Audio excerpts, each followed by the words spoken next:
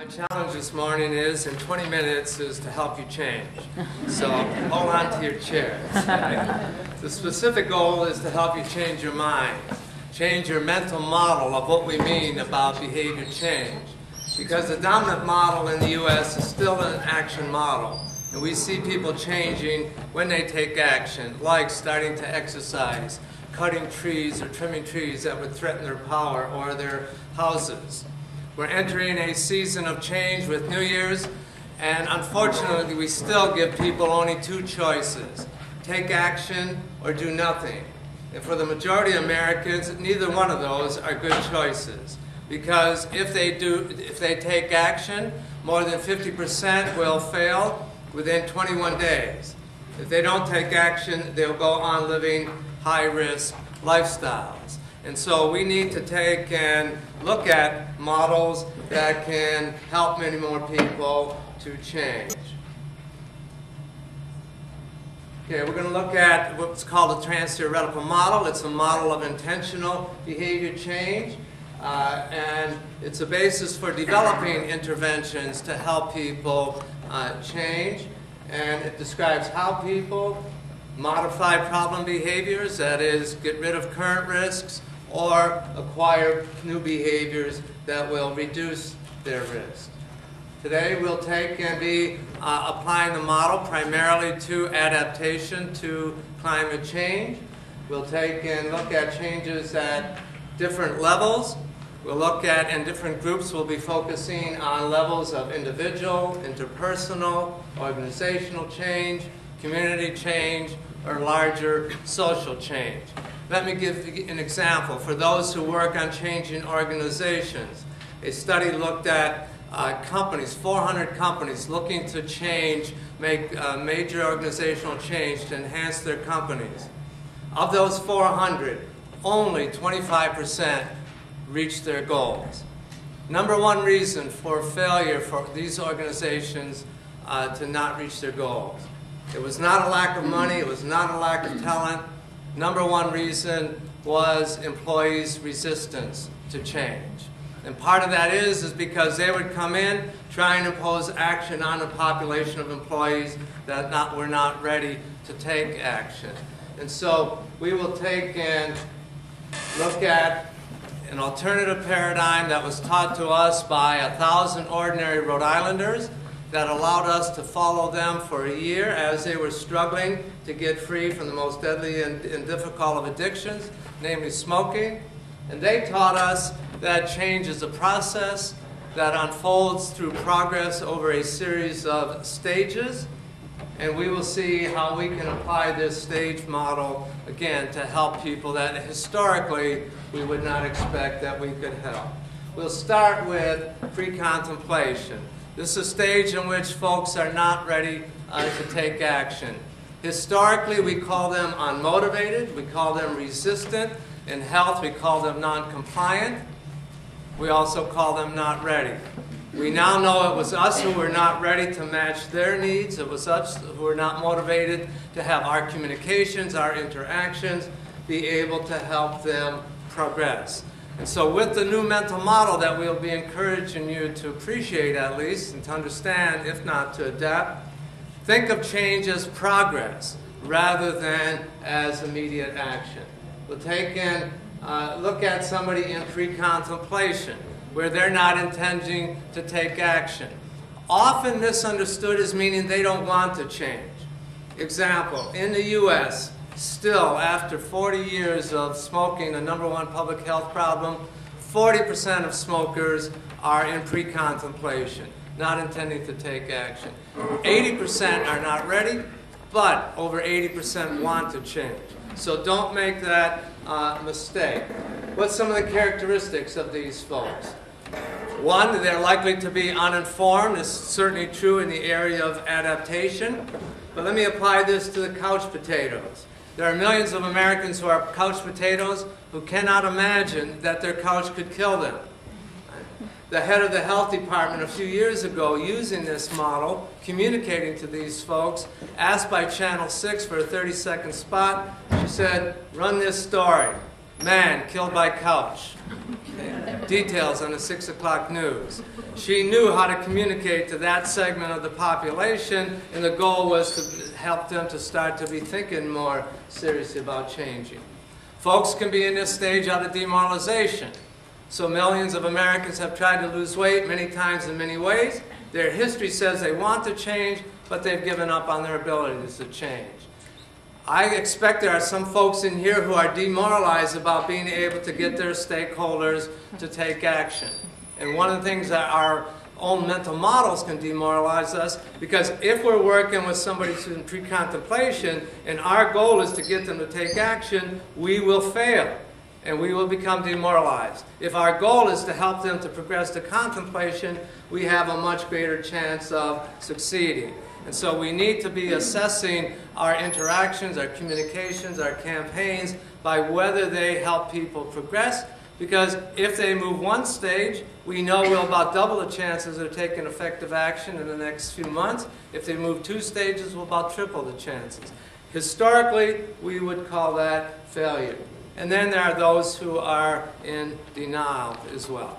Let me just share with you and be very open. When I started working on this project, I was in pre-contemplation for almost every behavior that this team wanted me to change. Okay? And I'll share with you the progress that I have made over time. In contemplation, here these are folks who are seriously intending to take action in the next 6 months, but frankly, typically without our help, less than 50% will take any action in the next 12 months. Why? Because they are characterized by doubt. When in doubt, don't act. That's the rule of Wall Street. When in doubt, don't invest. And historically, the tobacco industry, all they looked to do was raise doubt about the science. They knew they could not disprove it, but they knew as long as they could produce doubt, that would slow down change, that would keep people stuck in this contemplation stage. And so doubt and delay, even though the intentions are there, again, without further help, and we'll see the kind of help we can provide, likely to be stuck in this stage.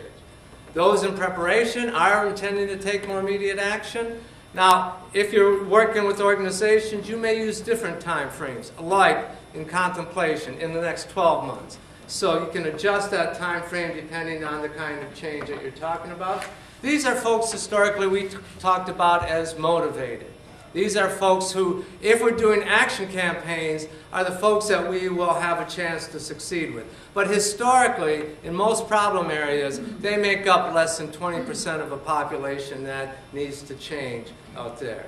And so again, if our communications, if our campaigns are action-oriented, we will basically be influencing these folks who frankly need the least help to progress. Okay? And here, the concern is, when I act, will I fail? Will this action be successful? The more confidence I have, the more likely I am to move ahead and to sustain the kind of efforts that it takes to keep progressing. And am I adequately prepared? Okay? And with action, this typically lasts about 6 months. It's the most demanding time where we have to work the hardest to keep moving ahead, to keep progressing. After some period of time, 6 to 12 months, depending on the challenge, we're into maintenance. And here we don't have to work as hard, but we still have to be prepared for challenges that may cause us to say, this is, I'm not going to make it, and to give up on our change efforts. Okay. So we take a look at progress across these stages for exercise, and then we can take a look at it for one of the behaviors, like preparing for flooding with first thinking, then buying, then implementing action that can help us reduce the risks. It goes beyond stage. We'll take and look at decisional balance, the decision-making process that people use to take and progress towards effective action, and their self-efficacy or confidence, and a little bit on processes. First, in terms of decision-making, here, complex decision models we have found can get very simplified down into 2 basic constructs: the pros of taking action and the cons of taking action. And we can take in and assess those with a very small number of items. We look in terms of exercise, pros, more energy, sleep better, more productive at work. Cons, takes time. Number one con for people in the U.S.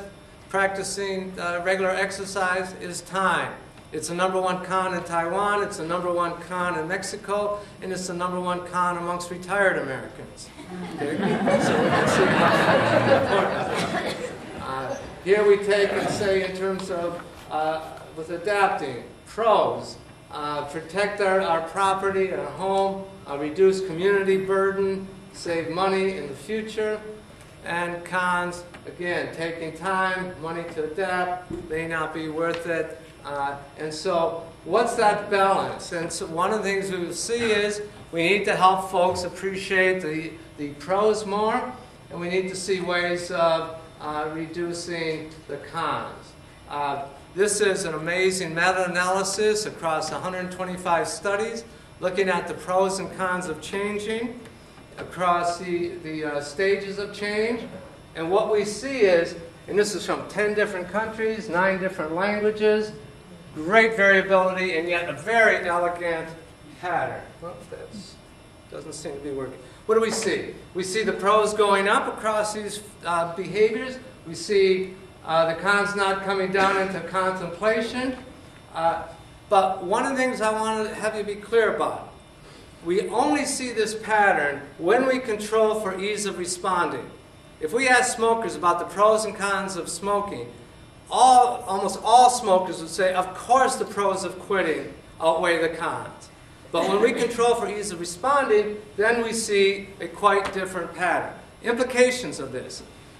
Much of human decision-making is nowhere near as rational, as conscious, as empirical as economists historically taught us.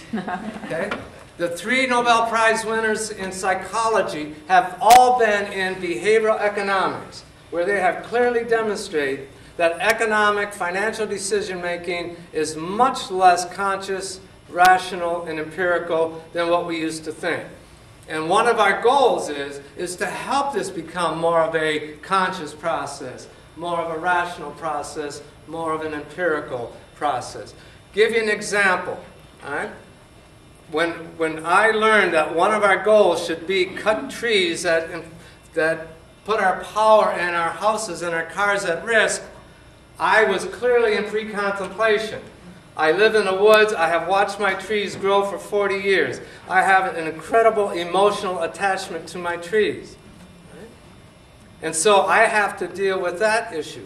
Now, one of the things that helped was when I had somebody come over and look at my trees, I learned that the trees that are most threatening to my property are beyond their expected life.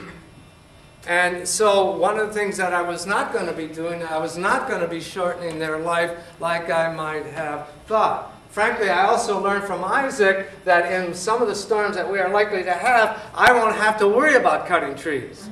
They will all go down. Okay? And so here I'm worried about taking and cutting some that are the highest risk when I'm faced with the fact that I may not have any trees left if I... with a big storm. Okay, what we look to do is also in terms of increasing confidence. How confident am I when I am stressed, when I am tired, when I don't have a work buddy, when I am busy, the biggest challenge? How about in terms of with adapting, when it costs me too much money, when I can't find people to help me, when I think about the uncertainty of damage? I had to face the fact that with the worst flooding recently, my road back into the woods went up 3 feet of water. If I had not woken up at 1 o'clock in the morning, I wouldn't have been able to get my cars out for a couple of weeks. I would have been stuck without transportation. I had to then say what I had learned, build up, build back, don't build. Am I going to take and invest in raising that road up? Well, from my own evidence, from my own experience, that had happened 30 years ago.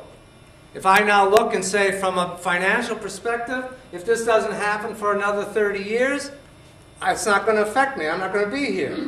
Okay? On the other hand, I've become convinced that it's likely to happen much more frequently, so investing that money is likely to be paying off as well. So there are ways that we can take and affect these. I mean, for example, if time is your biggest barrier for regular exercise, consider that you can get more than 60 benefits from 60 minutes of vigorous exercise a week. It is the bargain basement of behavior. Do you like bargains? Okay? This is the behavior for you. And how long will you take driving around the mall trying to get closer to the bargain? Okay? So, think, I mean, I did not realize that most of my big trees were at the end of their lifespans. Once that happened, that I learned that, then, again, the cons of cutting some of those trees went down dramatically. So, confidence goes up more in terms of preparation or action, and the more confident we are, the more we can handle challenges.